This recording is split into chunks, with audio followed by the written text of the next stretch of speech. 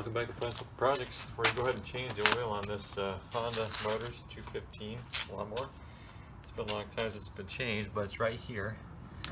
And we're just going to check the oil first out and see what kind of oil is in here. And the reservoir is actually at the bottom that it sits down on. We're supposed to actually wipe this off first. And then what we do is we check it after putting it in, but we don't screw it in. We just basically push it like this, let it sit at the top without screwing it in, pull it back up, and we can take a look. Let's try that again. There's a little bit of seeing oil down there. There is not much. Okay, so might be a little bit of oil in there. You can kind of see here. There's a little bit of a mark on oil there. Looks like that might be some. Not a whole lot. So we're gonna go ahead and empty this out.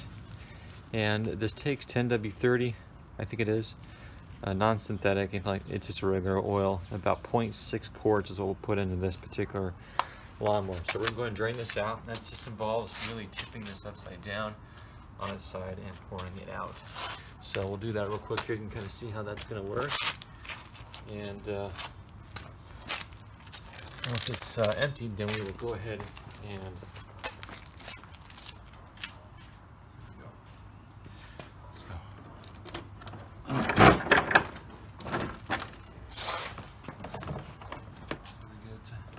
so you can kind of coming out there. It's pretty black.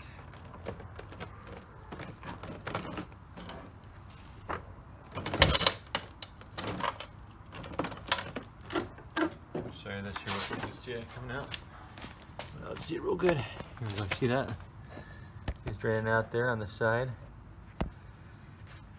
So it's draining, but it's black. I mean, it's been there for a long time. And put this out of the way. Let the kind of drain in there.